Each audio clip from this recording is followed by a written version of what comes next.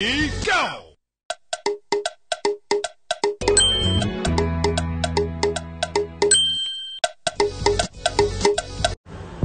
Good day, my wonderful and amiable listeners. I bring to you another news. The news headline: Nigerian government sponsoring fake news against us. The news in full. The indigenous people of Biafra IPOB has alleged that the federal government of Nigeria is sponsoring fake news against them. In a statement by Imam Powerful, the indigenous people of Biafra Media and Publicity Secretary said the haste with which the Nigerian government celebrated the said fake news, commending the UK government for the imaginary but non-existent prescription, only confirmed that the President Muhammadu Buhari controlled federal government of Nigeria is behind the fake news. The statement reads, "We, the indigenous people of Biafra, under the leadership of Mazi Nnamdi Kanu, our attention has been drawn to the inaccurate and fake news purporting that the United Kingdom UK government has classified the indigenous people of Biafra as a terrorist organization. We therefore wish to clarify that this is no iota of truth in the said malicious fake news planted and being peddled by the enemies of Biafra freedom and independence. Nothing more may be said than the clarification already given by the British High Commission in Abuja to the effect that the said media report is untrue and should be disregarded. The curiosity and childish age with which the Nigerian government celebrates the fake news, commending the UK government for the imaginary but non-existent prostitution, only confirmed that the President Muhammadu Buhari controlled federal government of Nigeria is behind the fake news. We are calling on the British government to change their minds about continuing to humiliate Biafra. This is not the jet age. The world is going behind those old systems they used to humiliate Biafra. That time Stone Age has gone, and they should understand that the Biafran are human beings. They must benefit from Biafra when the time comes." Maybe the federal government easily forget that the UK is not Nigeria, where there is no rule of law and due process. Nigeria unilaterally proscribed indigenous people of Biafra and designates indigenous people of Biafra terror organization while freeing and compensating Fulani bandits, the real mass murderers. What hypocrisy! Nigerian government has been sponsoring insecurity and banditry in Biafra land and continue linking it with indigenous people of Biafra in a desperation to demonize the indigenous people of Biafra and the Eastern Security Network operatives and present us as a terrorist group that we are not. Nigeria kills its own citizens, like the recent case in Imo State where an army corps was beheaded after the woman was allegedly raped. Can you believe this? All in a bid to name the indigenous people of Biafra and justify the likely military invasion of our land.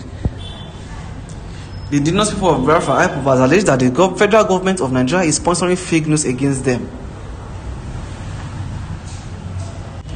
In a statement by Imam Powerful, the indigenous people of Biafra Media and Publicity Secretary said the haste with which the Nigerian government celebrated the said fake news, commending the UK government for the imaginary but non-existent prescription, only confirmed that the President Muhammadu Buhari controlled federal government of Nigeria is behind the fake news. The statement reads, "We, the indigenous people of Biafra, under the leadership of Mazi Nnamdi Kanu, our attention has been drawn to the inaccurate and fake news purporting that the United Kingdom UK government has classified the indigenous people of Biafra as a terrorist organization. We therefore wish to clarify that this is no iota of truth in the said malicious fake news planted and being peddled by the enemies of Biafra freedom and independence. Nothing more may be said than the clarification already given by the British High Commission in Abuja to the effect that the said media report is untrue and should be disregarded." The curiosity and childish age with which the Nigerian government celebrates the fake news, commending the UK government for the imaginary but non-existent prostitution, only confirmed that the President Muhammadu Buhari controlled federal government of Nigeria is behind the fake news. We are calling on the British government to change their minds about continuing to humiliate Biafra. This is not the jet age. The world is going behind those old systems they used to humiliate Biafra. That time Stone Age has gone, and they should understand that the Biafran are human beings. They must benefit from Biafra when the time comes. Maybe the federal government easily forget that the UK is not Nigeria, where there is no rule of law and due process. Nigeria unilaterally proscribed indigenous people of Biafra and designates indigenous people of Biafra terror organization while freeing and compensating Fulani bandits, the real mass murderers. What hypocrisy! Nigerian government has been sponsoring insecurity and banditry in Biafra land and continue linking it with indigenous people of Biafra in a desperation to demonize the indigenous people of Biafra and the Eastern Security Network operatives and present us as a terrorist group that we are not. Nigeria kills its own citizens, like the recent case in Imo State where an army copy was beheaded after the woman was allegedly raped. Can you believe this? All in a bid to name the indigenous people of Biafra and justify the likely military invasion of our land. The indigenous people of Biafra IPOB has alleged that the federal government of Nigeria is sponsoring fake news against them. In a statement by Imam Powerful, the indigenous people of Biafra Media and Publicity Secretary said, the haste with which the Nigerian government celebrated the said fake news, commending the UK government for the imaginary but non-existent prescription, only confirmed that the President Muhammadu Buhari controlled federal government of Nigeria is behind the fake news.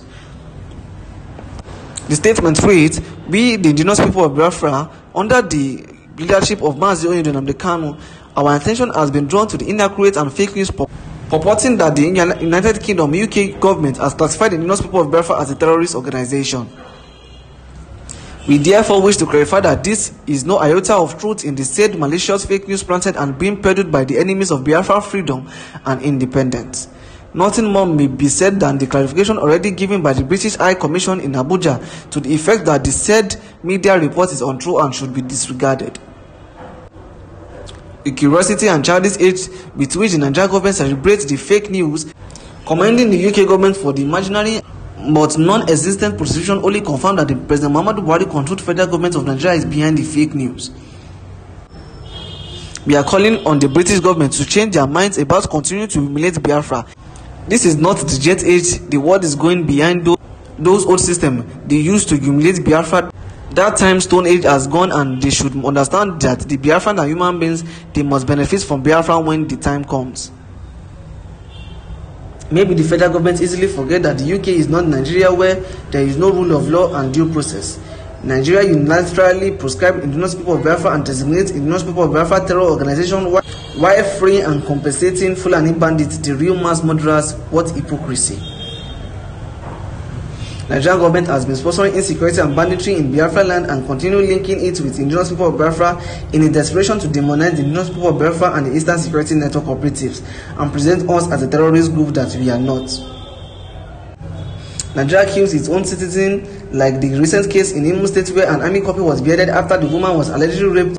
Can you believe this? All in a bid to name the indigenous people of Biafra and justify the likely military invasion of our land.